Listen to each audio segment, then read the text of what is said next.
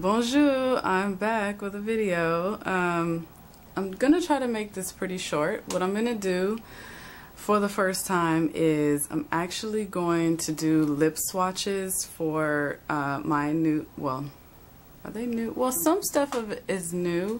However, some of it I've had for a while, but these are gonna be all of my favorite fall lipsticks. Well, lip products, I should say, because you know, nowadays there's so many different types of lipsticks. So anyway, I am going to start this off with the lipstick that I have on. Well, it's actually lip paint, and it is Tempt. And I'll put it down here on the bottom of the screen. Basically, it comes in this little tube, sort of like the Too Faced, I forget what, liquid melted whatever lip products, whatever they are. I don't have any of those, but these are really good. These are like, I think $2.50. Now see, as you can see here, it's pretty dark, but you can kind of sheer it out, you know, so it's kind of basically the lightest part of my lip, or you can like make it dark and, you know, really vampy if you like that. Okay, let me this here, and I'm going to attempt at editing this so that you can see all of the swatches on my lips. Okay, so and this is the next one. This is Wet n Wild Bordeaux Boulevard.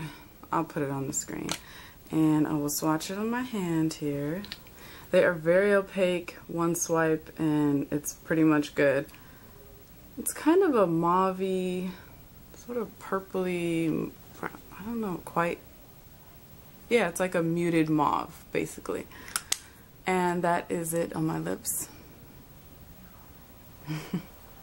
I know it's so tempting to look in this viewfinder, and I have to learn to stop that.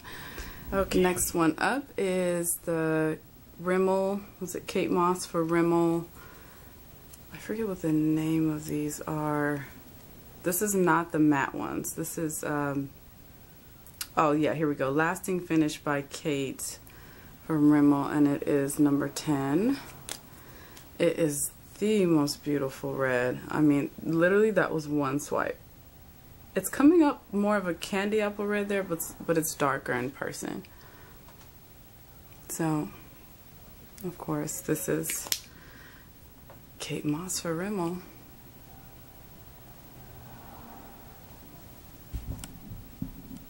Okay, alright, this one is the NYX matte lipstick in Siren.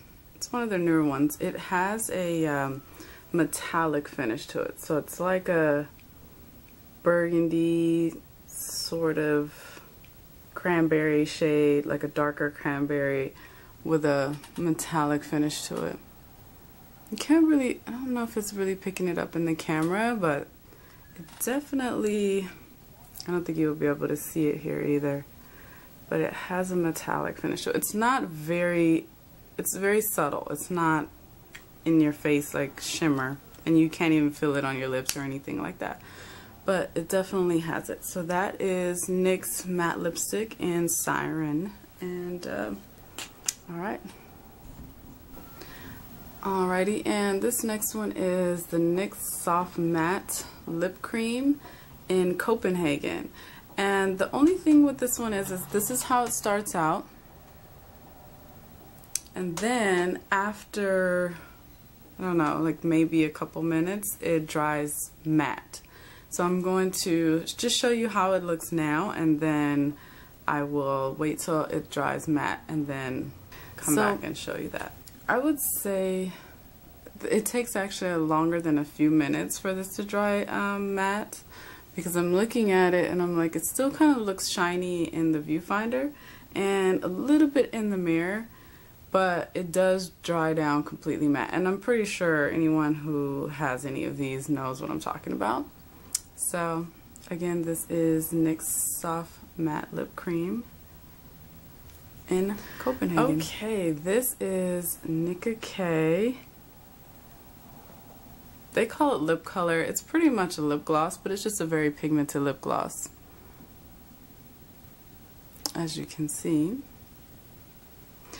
I really like this one, and the color is in Daytona. It's NY2 screen. And it is sort of it has more of a redder, no, because see, it's not really, okay, this is true to color. The way it's showing me in the viewfinder, this is true to color. It's like a brownish red, basically. But on my hand, well, it's kind of showing it true to color, but it's very true to color on my lips, so.